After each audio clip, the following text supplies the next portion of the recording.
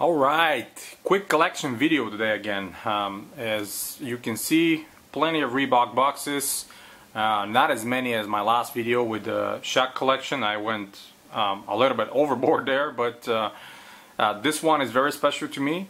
And those of you that have seen my previous videos know that this is my all-time favorite basketball shoe from Reebok, and probably all-time favorite shoe at all.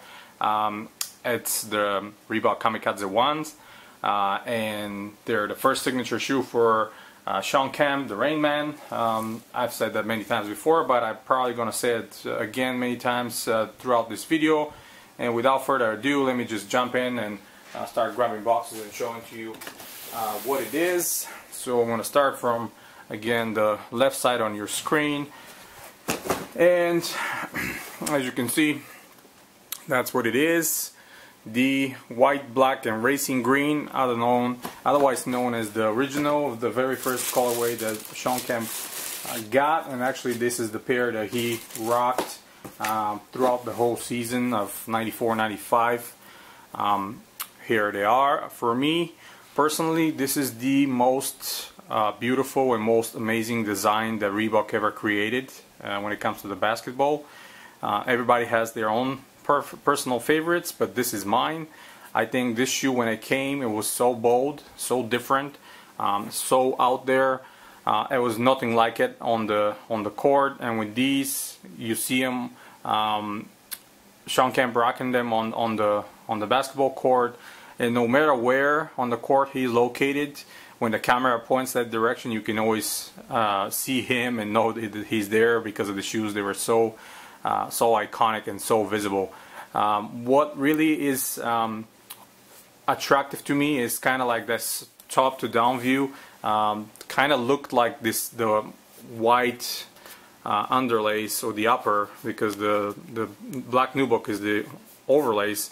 The white upper kind of formed like an alien, you know what I mean? Like from the movie Alien, just grabbed the whole shoe and wrapped around, which it extends to the outsole. Absolutely amazing outsole in my opinion.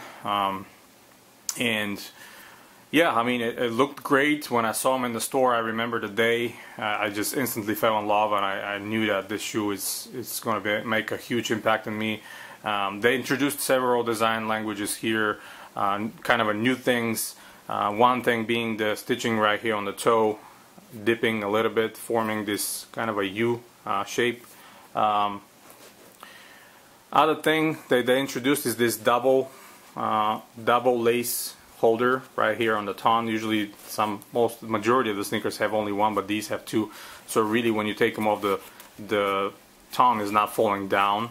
And that was something new as well. What really was great as well, the inner lining and the padding was just super plush back in the day. Although the retro is pretty thick and nice, back in the day the original one was a lot thicker. The shoe had only the hexalite, which kind of kept the cost down a little bit, around $90, $100, so they sold a lot of them. Shawn Kemp was such a big figure back in the day, and the season 94-95 and 95-96 were his strongest. So he was he was a monster. He was killing it on the court, and these were just amazing. I love them so much. Cool little story. I probably told that before, but years before these were even planned to retro, I saw a pair on eBay. Kind of look at it because it was posted for like amazingly high number. It was like $400 or $500, and actually they sold for near $700. And I saw that, I was like, man, I'm never gonna get this shoe again. And all of a sudden they started retroing them, and I was able to get multiple pairs, which I'm really happy about. A lot of people slept on that shoe, and for some reason they like the Kamikaze 2 more. For my opinion, this is more iconic, better looking than the 2s, and I like them more. I like the 2s as well. They're in my top 10 Reeboks for all time, but this one is just simply amazing for me. The little changes they did with the retro, it's the Vector logo. The original pair had the white third part of the Vector right here. Also the toe was completely green, the whole thing right here, and not just this bottom portion. I don't know why they did that. Again, the little changes that Reebok does, but at least they keep the majority. Of course, the hexalite is not like the original, but yeah, we all know how that's going. And that's pretty much it. Of course, the inner liner was a different material, was one of that a very well done sweat absorbing one. Also the vector here had the white as well, so very tiny little changes. But let me go put this one here and grab the next one. So from the original one, obviously when they came out, I kind of thought that they're gonna sell out as soon as they hit the market, similar to what happened to the original Kamikaze 2, but I guess you know, in my surprise, people didn't like them that much, or didn't love them that much as I do.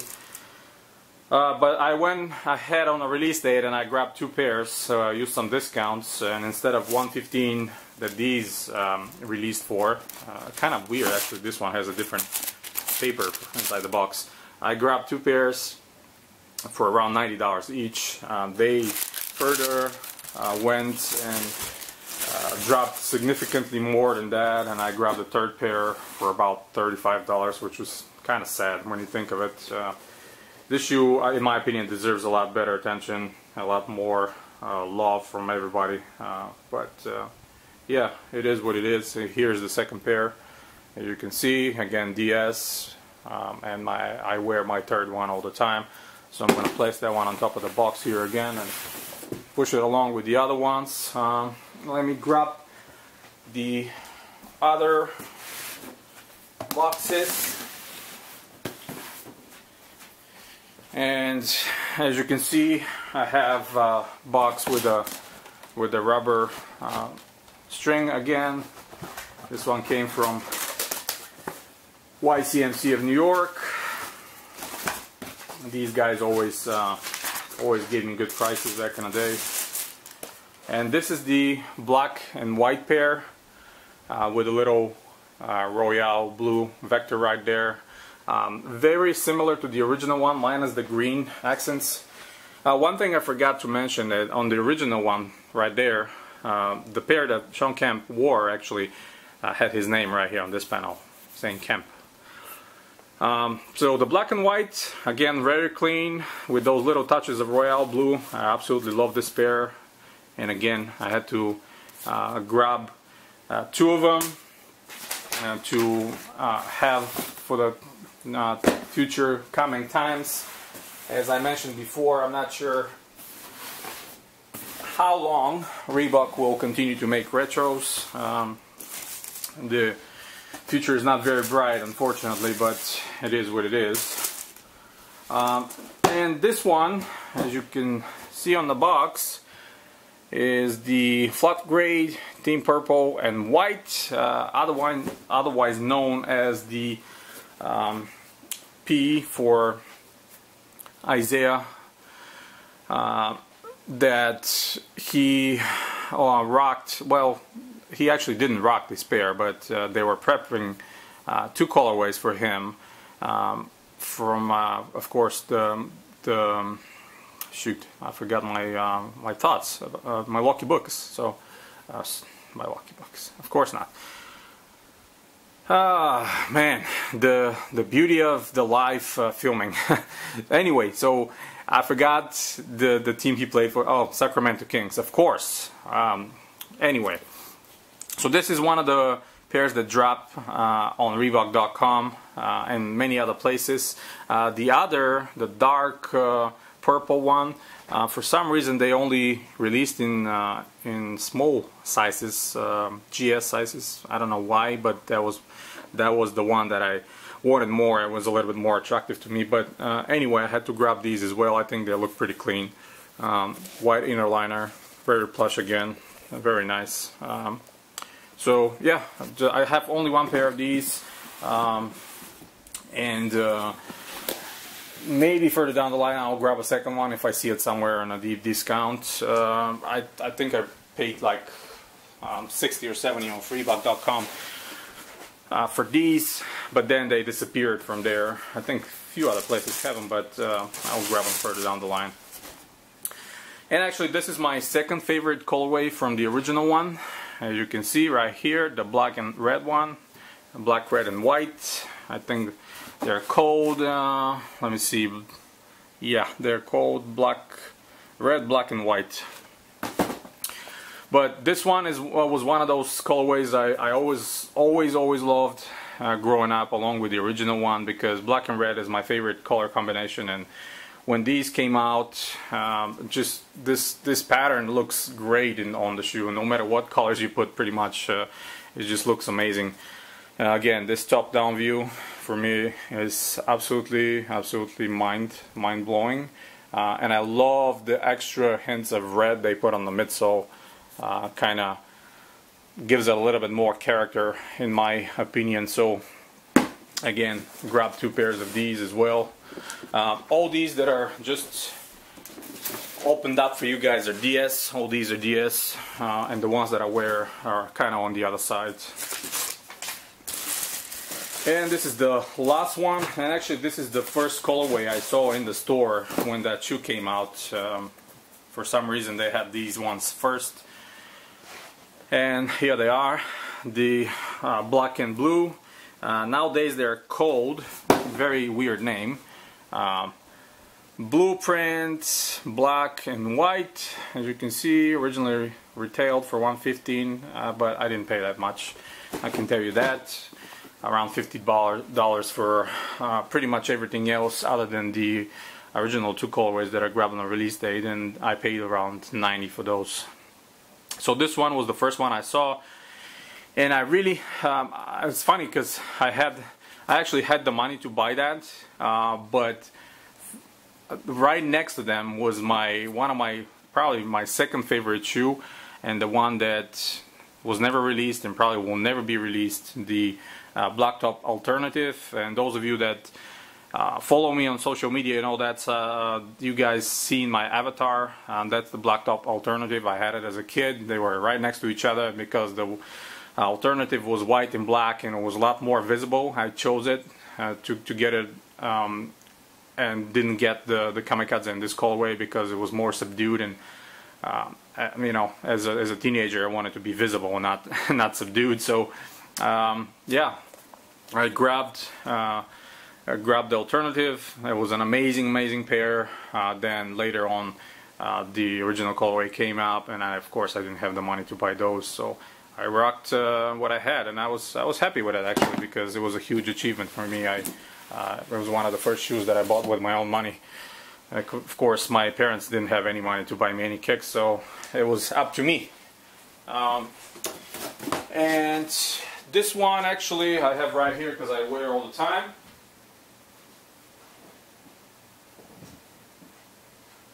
It's my third pair of the original colorway. Love this shoe. It's in my constant rotation all the time. Next one that I just temporarily placed in the box because I just don't have space in my closet anymore to keep them outside. That's the black and blue pair. Again, worn them a ton of time. I actually worn them to the office as well because they're so subdued in colorway. And these are the last 2 ones I have. The black and white pair that I wear as well all the time, especially when the winter now approaching and the fall time. I'll be pulling those out right away and start rocking them again. I just love these. This shoe is just brings me so much memories, and I love it. This is what it is. You know, for me, this fueled my love and my obsession with all those kicks growing up, and I just had to buy at least 2 pairs of each, because you never know if they're ever going to get released again. And this is the black and red pair, again, worn it many times. Love it. And these actually, it's kind of funny because I got them for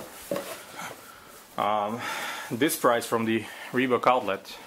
You can see $29, and I think it was like 10 or 20% off, so around, with tax I paid like $25, which is super sad to me that these went to the outlets. For me, they're like absolutely beautiful shoes, and I'm glad I can have them in the collection. So yeah, that's pretty much it, guys. Keep it short a little bit this time. Again, this is my all-time favorite shoe, and I think it's the top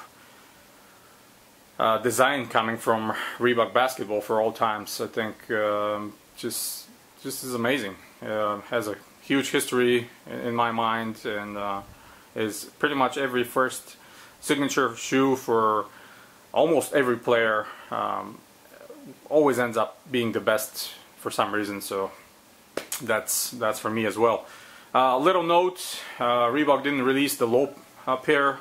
Of course, Kamikaze 1 had the low version, which Shawn Kemp rocked during the All-Star game in 1995. It was the black and white. Actually, a friend of mine had those. But judging by the poor sales they did with the Kamikaze 1 mids, I don't think they will ever release the low version, unfortunately. Otherwise I would have copped multiple pairs from them as well. Love it. The difference was they were just low, obviously, and the vector was placed instead of the heel right here on this panel where the forefoot is, similar to the Kamikaze 2s. And that's pretty much it, guys. If you like the video, hit the thumbs up, support the channel, stay tuned with more. I have a few exciting pickups that are coming in soon that I'm super stoked to show you, and stay tuned to collectivekicks.com for more sneaker news, reviews, and history articles. And that's about it. Have a good one. Actually, one quick thing I forgot to mention about the retros and the shape they're doing with them. For some reason, I don't get it. It's with pretty much all the retros these days, they just can't get the shape right, like completely. If you look at the profile of the shoe, the original one, starting from the toe all the way up here to the last lace loop, it was kind of like a natural progression. And now you have this bulge right here for the toe, then dipping down around where your toes finish, then start climbing again.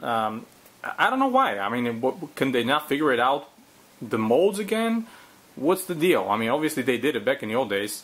It kind of looks a little bit funny on the side, because realistically the shoe was supposed to be like this, more flat and kind of, like I said, natural progression. But for some reason they couldn't figure it out. So I don't know what's up with that. But anyway, I still love the shoe. Thank you. Till next time.